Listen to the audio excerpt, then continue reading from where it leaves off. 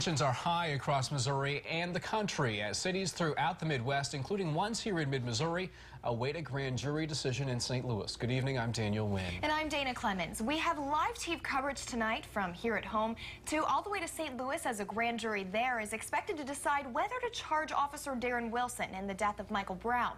That decision could come down at any time. That decision is prompting police here in mid-Missouri to prepare. But first, there are new developments tonight. We start with ABC 17's Dan Messinio live in St. Louis, where Governor Nixon announced today he's creating a Ferguson Commission. Dan, this was an executive order. Yeah, Dana, the governor signed the executive order today here at the Missouri History Museum. He was joined by multiple lawmakers. Nixon introduced the commission that he says will work toward building a better future for the city. Shortly after the unrest in Ferguson and the police response to it, Nixon said he would appoint this commission. The Ferguson Commission is made up of 16 members, all from the St. Louis area. Nixon said it's a diverse group of people charged with making recommendations on how to make St. Louis a fairer and better place to live. Because of the most important work the commission accomplishes will not be what is written on sheets of paper or on a website. It will be seen and felt in our daily lives as concrete changes that are brought about in our institutions, our workplaces, our communities, and in our interactions with one another. The commission will introduce policy recommendations in a report in regard to law enforcement, racial and ethnic relations, among other issues.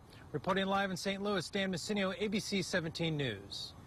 Thank you, Dan. Governor Nixon says the commission will issue the report in mid-September of next year.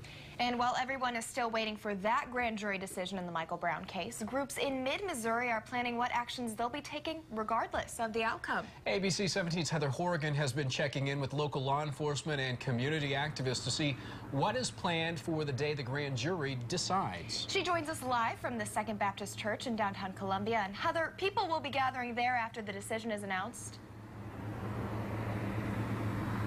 Yeah, Dana, this is one of two places where people will be gathering to march once the grand jury makes that decision. The other place people will be gathering is Mizzou's campus. Both groups will be heading to the Boone County Courthouse, which is just about 5 blocks where I'm standing.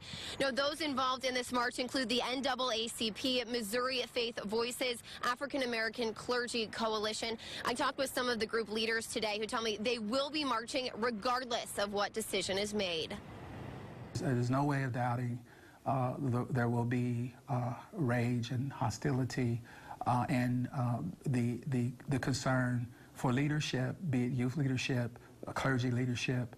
We all are trying to find a way to place that rage in a place that can be managed.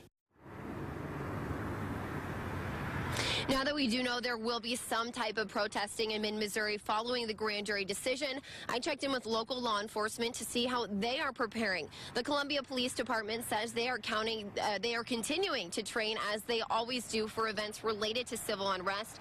The Boone County Sheriff's Department tells me they have been meeting with CPD and Highway Patrol, planning for the worst and hoping for the best. The Cole County Sheriff's Department did not want to talk publicly about what plans they have in place.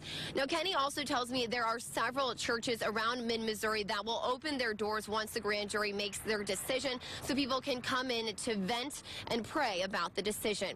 Reporting live in Columbia, Heather Horgan, ABC 17 News. Thank you, Heather. Tonight, community action groups are meeting to decide what steps they'll take after the verdict. We'll be there and let you know what plans are made in our evening newscasts.